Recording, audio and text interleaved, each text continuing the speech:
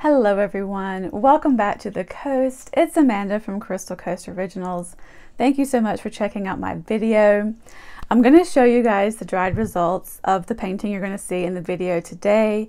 It is a swipe and spin and it's on a 12 by 24 inch canvas, and I did the technique that I did recently where I separate the colors on the edges or on the sides, and then as we come to the middle I kind of combine the colors. And I call it my fire and ice painting, and you guys are going to see why. And I will admit, I've never been a fan of kind of orange and blue together. And I know they're on opposite sides of the color wheel and they're supposed to be very complementary to each other, but for some reason it's never really appealed to me. So I wanted to give it a try, and I like this, and I think it's because of the shades that I used. I used kind of a light blue and kind of a darker orange, a vermilion color. So I'm going to show it to you guys. It is this one right here, and I really do like this one.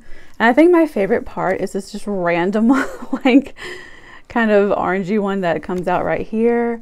I kind of wish there was another one over here to balance it out, but either way it looks really cool. Very modern, very abstract, which I'm very happy with. The formula as well as the colors will be listed in the description box. This painting is also for sale in my Etsy shop. If you guys are interested, I will leave a link to that as well. Thank you guys so much for watching, and I will see you on the next one.